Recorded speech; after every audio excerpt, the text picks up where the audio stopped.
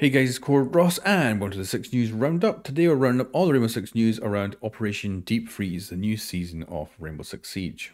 Now we'll begin with the stuff that's been outright deleted. Situations and terrorist hunt are gone. They are no more. So before Operation Deep Freeze launches, make sure to go in and replay all the situations, because after Operation Deep Freeze launches, they will be no more. Now they are being replaced with new playlists, so we'll hit on these.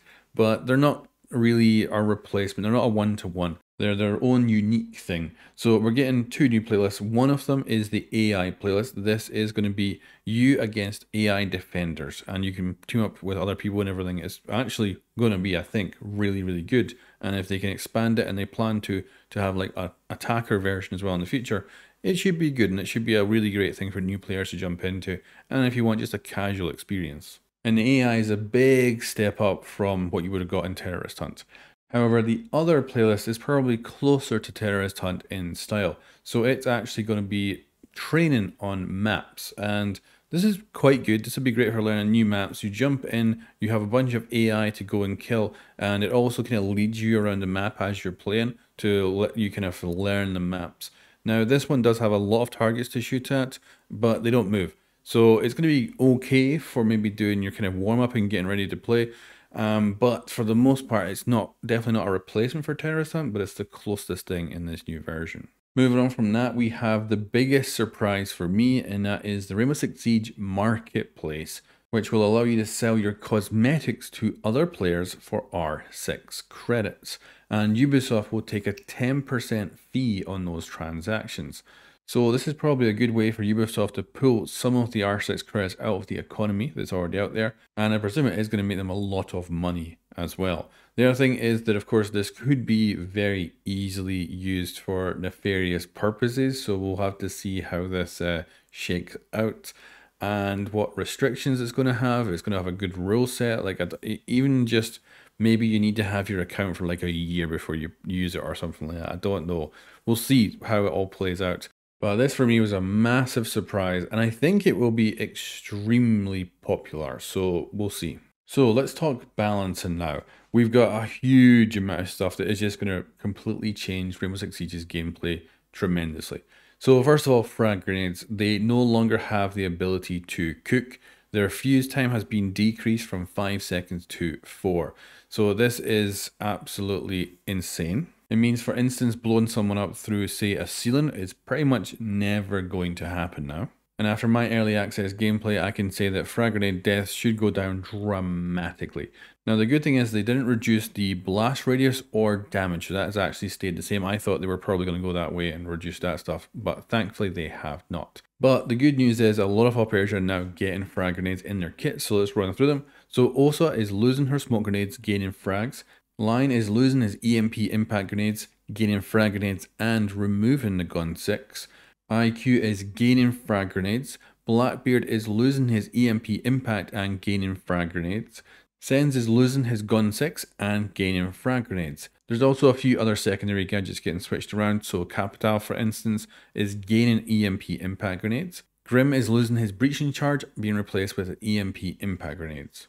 And then just to reiterate on the frags, that means IQ, Lion, Sense, Osa and Blackbeard have them all, including people who already have it, which is Sledge, Nuke, Glaz, Gridlock and Finka. So far more nade options out there, which is a good thing, but definitely losing the cooking is a huge surprise for me, and it is definitely a massive nerf. So we'll see how it plays out, and I cannot make an opinion on this at this point with just some early access gameplay. Gonna have to see this on the new season to see how this is going to impact gameplay. But what I can guarantee is this is going to be a big impact when it comes to how the game is played now and how it's going to be played in the new season. Now let's talk about some nerfs and some buffs for operators. So Maestro's getting a buff. He's now going from 2 of his evil eyes to 3. So a nice little buff there.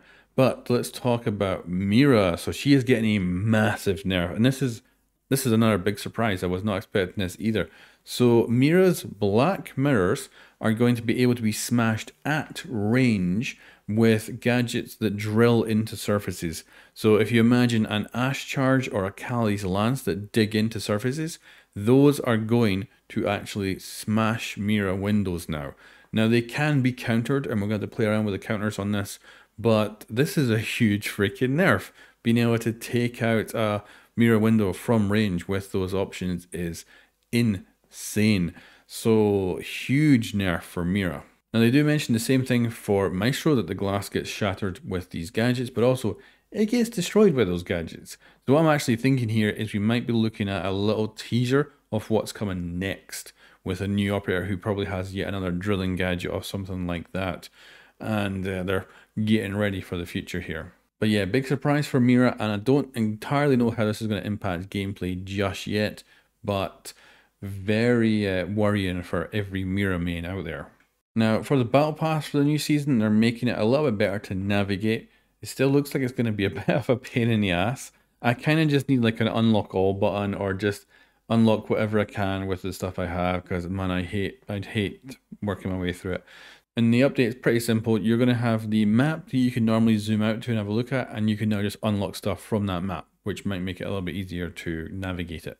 And then of course we've got the brand new operator coming this season, and so far he seems extremely fun. My early access gameplay with him has been hilarious. So what I would say is he's like a reverse Goyu combined with Melusi and maybe a little bit of mute jammers and a few other things, and he's different and just awesome. So very cool to be playing with him, and I don't think he's too powerful or anything right now, but yeah, absolutely just fun operator. And then we have the brand new map Lair. So this is Deimos's Lair. It is sweet. It looks incredible. Like, you will not believe it when you spawn into it. It just is amazing, especially the outside. But it's freaking massive. Like, I literally went downstairs into the basement one match, and I could not find the stairs back up. I literally couldn't for the entire match find the stairs back up. And it's a big maze for sure. It's gonna take ages to get to know it. I wish it was just 2 levels, but no, it's much more. So yeah, it's a very, very big map, but it looks cool, and we'll see how it ends up playing in the future. There's some very interesting locations on it that I think could end up being really good.